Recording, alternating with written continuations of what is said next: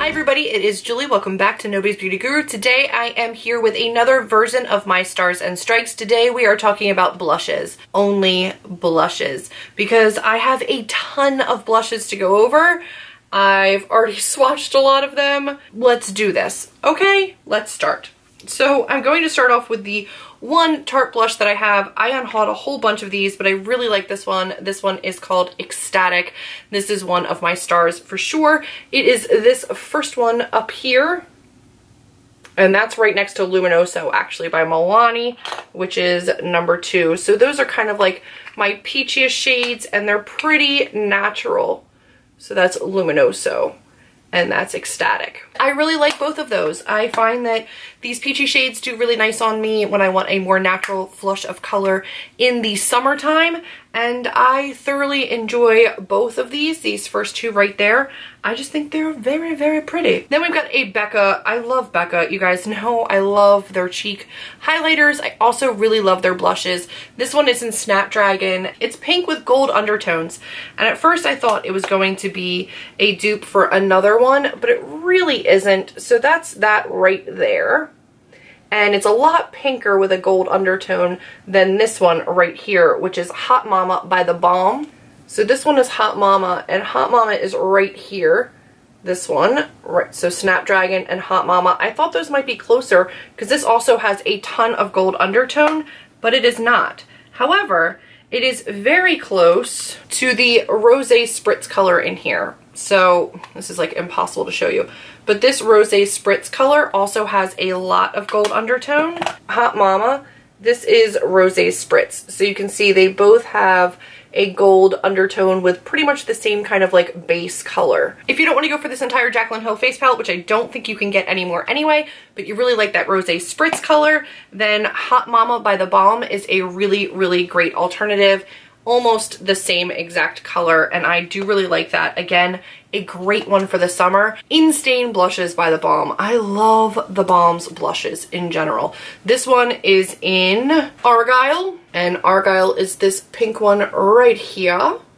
It's gorgeous. I don't own any other like it because it's not a color that I really particularly love on me. This is Pinstripe by The Balm, and that is this one right here. It is gorgeous. It's definitely like a cooler wintry color for me, but I love it. And I know it's dark, but this is a heavy swatch. You can definitely sheer that out, and it's beautiful. I also have Houndstooth.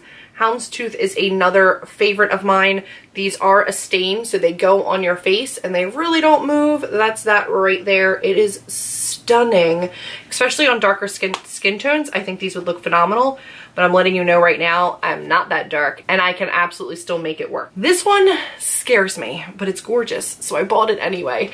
This is Nightingale by Becca. And it is this one right here, which is like a Merlot reddish, purplish, pretty. Like on a dark skin tone, a deep skin tone, this would look so, so pretty. I use this mainly for eyeshadow. I really can't use this on my cheeks, but as an eyeshadow, like the formula and the color on this is just so, so good that I can't even be mad at it. But it can be difficult to blend out on your cheeks, so you gotta be careful because it's just such a dark color. It really is not suited for my skin tone, but I couldn't not mention it because it's so gorgeous, and the formulation on these are so stunning that if you do have a deeper skin tone, it's going to look amazing on you. Now, a Becca blush that does work for me is this one, and this one is in Flower Child. I love this one. That is right down here. This one has almost the same kind of look as like a Rosé Spritz and Hot Mama, but with a little bit less gold in it. Spellbound by Makeup Geek. I love this, and I just have the pan of it. That's this last one all the way down here, which is more cool tone, but not quite like Argyle level cool tone, and it's beautiful. This one looks great. Really lightly put on the cheeks. I think it's beautiful. I don't have my Stila convertible color anymore. I panned that last year, but it is absolutely a favorite for me. I loved the formula on that. It was really easy to use, really easy to wear, and all I did for that was use a stipple brush, and it looked flawless every single time. A couple other cream products that I have are a Bite Beauty Multi-Stick and a ColourPop Super Shock Cheek.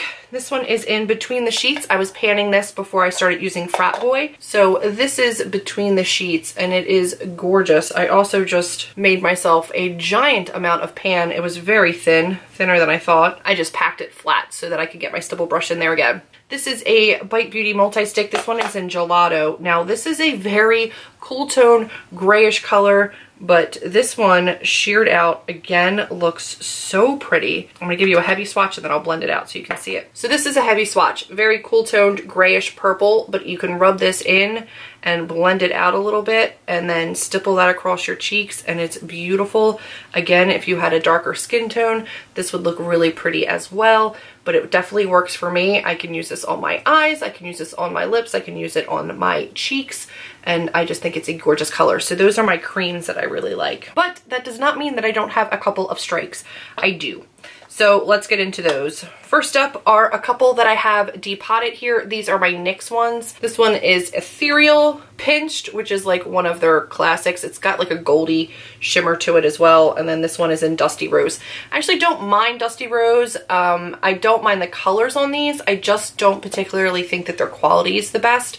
And I mean, they blend okay. They swatch like all right-ish. They're not horrible. I just have plenty of other blushes that I go to before these three. This one's a little bit too bubblegummy for me. This one is just a little bit dry. It doesn't pick up the way I want it to. Dusty Rose really is my favorite. And then I have two more that are unfortunate, but these are the Kat Von D duos. She discontinued these pretty quickly after putting them out because they're just not fantastic. This one is in Bonnie and Clyde. I kept it because it's this really cool purple color. The pinky shade doesn't show up on me, so it really is irrelevant. But these are so hard to pick up color on. This one is in Piaf and Poe.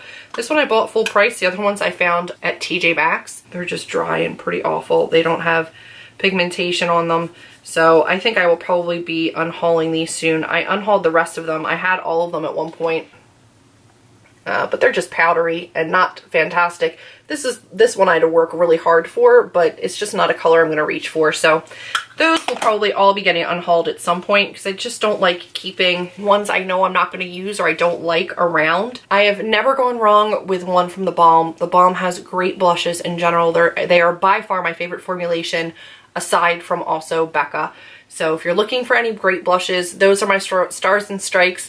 Again, be sure to check out down below for everybody else that is taking part in this collab. I will also have all of the dates and themes for this series down below so that if you want to join up, you know exactly what category we're doing on which date and you can join in with us. I hope that you will. Those have been my stars and strikes blushes for this week. I hope to hear you down in the comments letting me know some of your stars and strikes. I look forward to hearing them. That's everything, guys, for this edition of Stars and Strikes. Thank you again to everybody who has jumped on board with this collab. If you like this video, give me a big ol' thumbs up, click subscribe, and I will see all of you in my next video. Bye, guys.